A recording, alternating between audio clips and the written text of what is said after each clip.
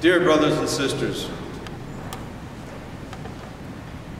today's first gospel reading from the Holy Evangelist Matthew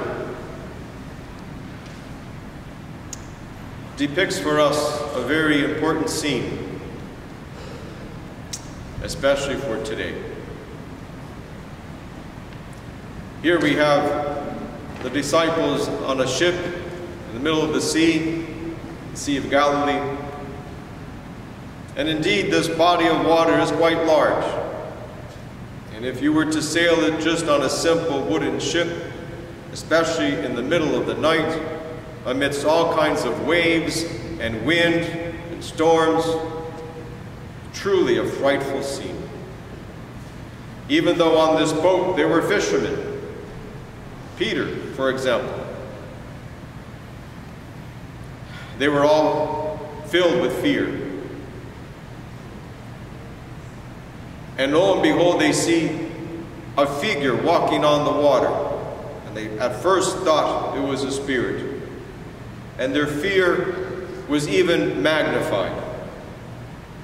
They had no idea what to think, how to explain this phenomenon. It was hard enough to deal with the difficulties of this storm. And then to add on to that, something that was beyond their imagination, their expectation, something that they could not explain. And in the midst of all of this confusion and fear, Jesus says to them, "Be of good cheer. It is I. Do not be afraid." And Peter was first to recognize and ask that if it was truly him, that command that I come out and meet thee on the water. And Jesus says, "Come." And Peter stepped out of the boat. Would we step out of a boat in the middle of the night with no life preserver, while the waves are crashing against a very flimsy wooden boat? Probably not. We would hang on to dear life to what we had, this flimsy boat. But Jesus was offering something much more powerful. He was offering his power. He was offering his grace. And Peter recognized this, and he stepped out of the boat, and he walked on water. He had faith and hope. He trusted completely in God. But that faith and that hope and that trust began to weaken when his human reasoning started to click in, and he saw the waves and the wind. And he was probably thinking to himself, what am I doing? It's hard for us to imagine what it's like to walk on water. Impossible for us. Maybe if we water skied, we'd have somewhat of an indication of what it's like to actually be on top of the water. But human reasoning explains how that's possible. But just to simply walk on water is beyond human logic, but not beyond the power of God. And so his reasoning became stronger and weakened his faith, and he began to sink. But his first reaction was to cry out, "Lord, save me." And our Lord reached down, grabbed him by the arm, and put him back into the boat. So important for us, brothers and sisters, to understand the importance of faith and hope. St. Theophan the Recluse tells us that faith and hope leads to strong virtue and is the basis of a God-pleasing life. But we have to live according to that faith and hope. for it to be God-pleasing. And the more we live according to faith and hope, the more we rely on God's grace and His power. But He warns us that as soon as our faith and hope weaken, then our human fears and human reasonings start to take command. And it is hard for us then to do many God-pleasing things. And we become paralyzed by fear. Sounds a little familiar, doesn't it? So many of us are paralyzed by fear because of this virus. Yes, we have medical advances. Science is struggling to understand this virus and struggling to find a cure.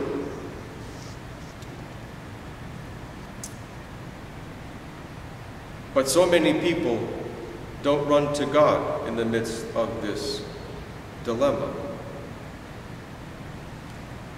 We see this virus and we can't understand it. Maybe in a similar way as many unbelievers look upon the various miracles of God and can't understand and discount them. And here, in the midst of a virus, we rely solely on human understanding. And we understand how limited we are. But we Orthodox Christians also strive to lead a life with faith and hope. We are called out of the boat. Many times in life, we are called to walk on water. We are called to do what's impossible. Maybe not always connected to physical health, but to give of ourselves beyond our strength. To be patient when it's far beyond our ability. To be understanding and merciful when we ourselves are racked by uncertainty and confusion. To pray fervently, trusting completely in God. We are called to walk on water when we are asked to do things far beyond our own strength. Every parent understands this in times of difficulty. Married couples understand this when they go through trials and tribulations, when they are asked to give far more than they ever expected, when their marriage demands for them far more than they ever planned to. Many of us experience various times in our life when we are faced with impossible tasks. And we have to face them with faith and hope. Jesus says, "Without me, you can do nothing." Ask, and it will be answered. Open, and knock, and it will be opened. Seek, and you will find.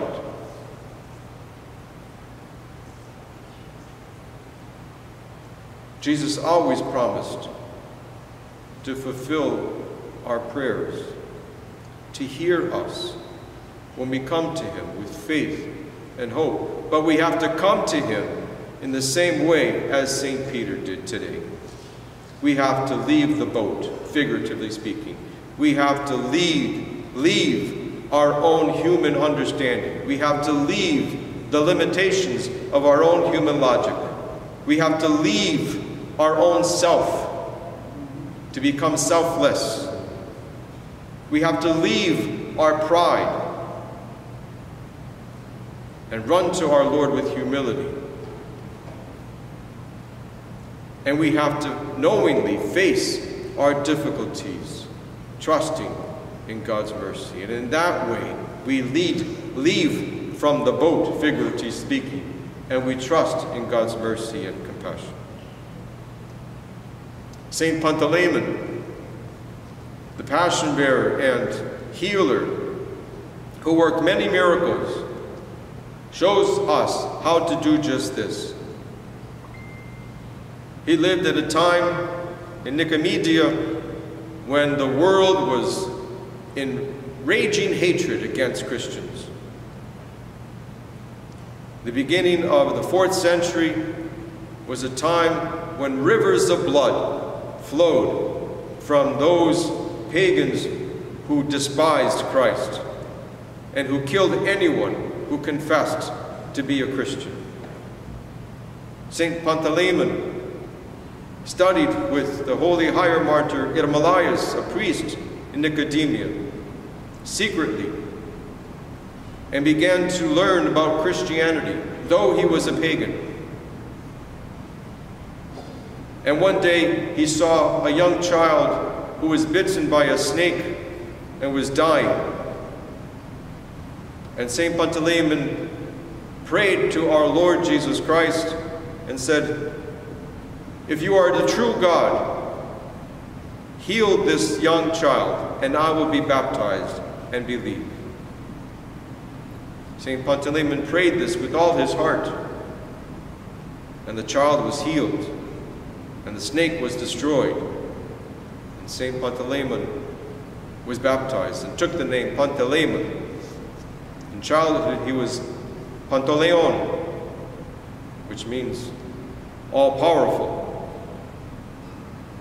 But Panteleimon means all-merciful.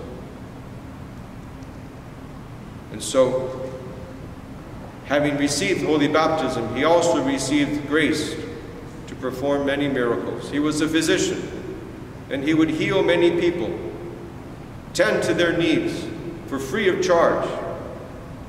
Not tens, but hundreds of people throughout Nicomedia. And his reputation began to grow so much that the local physicians were jealous, because when anyone ever got sick, they would not run to the normal physicians, but would run to Saint Panteleimon. And so they complained to the emperor,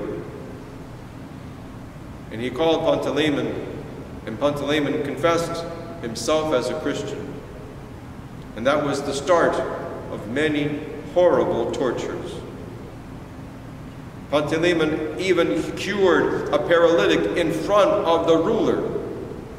And the ruler, out of rage and anger, killed the man who was paralyzed and who was healed, and began the torture. Saint Panteleimon tore at his flesh with hooks, threw him in boiling oil, all kinds of imaginable tortures. Even just one of them would cause him to die. But every night when they threw him back into prison, our Lord would appear to him and heal him. And this, of course, would enrage the rulers even more.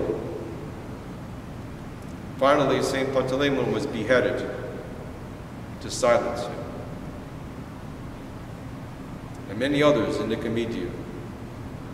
And Irmalius, Eremippus, and Immagratus, those who were contemporaries of Saint Panteleimon. Irmalius, the one who taught Panteleimon about Christianity, they too, the day before, were martyred.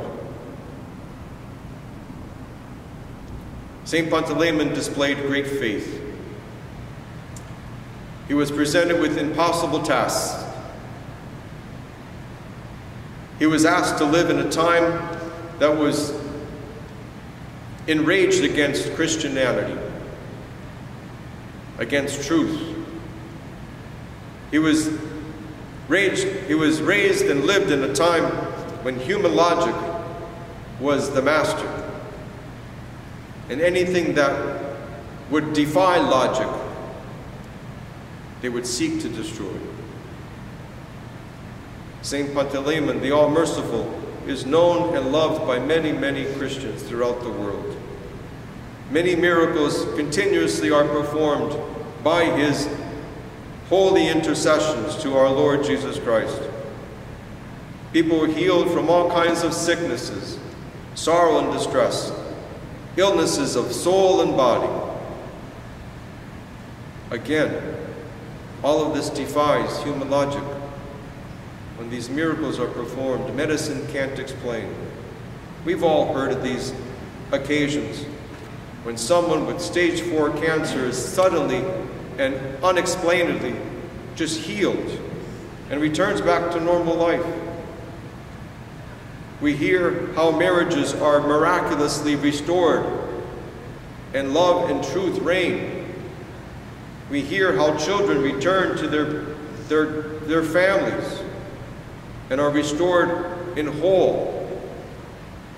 There are many miracles that are performed through the intercessions of Saint Panteleimon. And we run to him especially now, in the midst of this pandemic, that our Lord will heal us, not just physically heal us, but spiritually heal us, so that we may live a life of faith and hope, that we may trust in him wholeheartedly,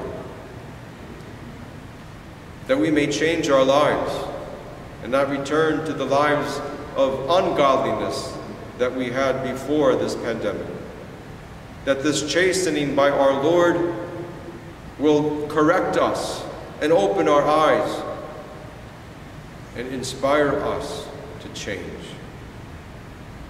That's when true healing takes place. It's not just when we are released from that which afflicts us, but true healing takes place when, having been delivered, we change our life and we love God and run to him more faithfully.